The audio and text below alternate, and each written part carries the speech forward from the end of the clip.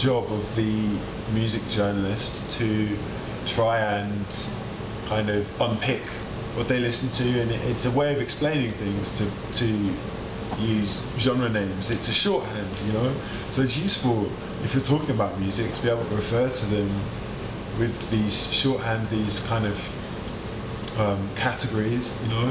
But at the same time, I don't think that it's necessarily a good idea to think of these things in terms of what happened in the past and what happens in the future, and the idea that once you name something, does it freeze it in time? Does it now become something that started at one point and stopped at one point?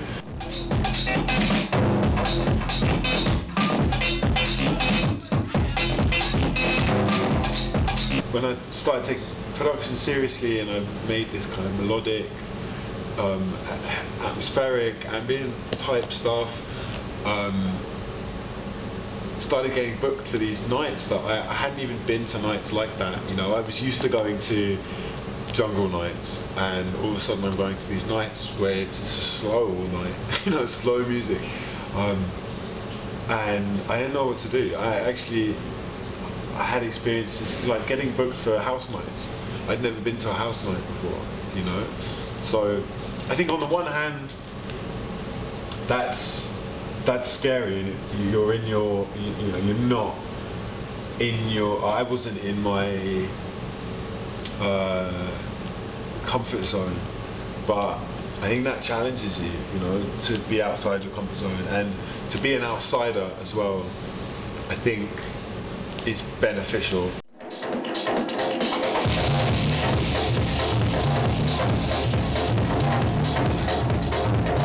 It's always frustrating for those people that DJ and don't produce, that you have to produce to get gigs. You know, people book DJs because of how well they produce a lot of the time, and they perhaps don't think about whether that person can DJ.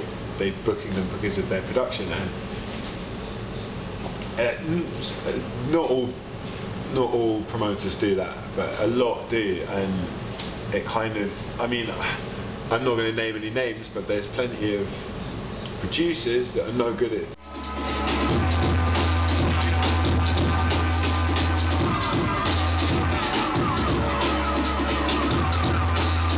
Stuff like Ableton and like affordable hardware is making it more and more easy for people to use those skills that they have as producers in a live environment. You know?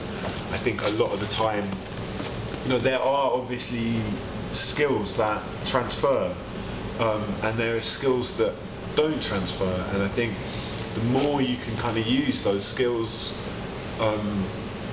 from your production skills and sort of transfer that to the DJ, the better. You know, and if that means using a computer to DJ, great. You know, if that makes the performance better. You know, a lot of producers, because they're using computers, that they're more comfortable being on stage with a computer. For me, I'm more comfortable, I feel more at home on stage with vinyl, because that's where I come from.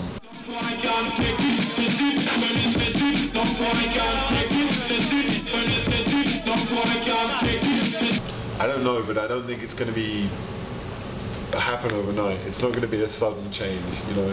You get these little sparks every 10 years, something kind of, there's a new, fresh excitement over something new, but I'd kind of like to think that I'd like to think of clubbing culture or electronic music, dance music, as being something that's kind of not its own history. It's part of the wider history of music.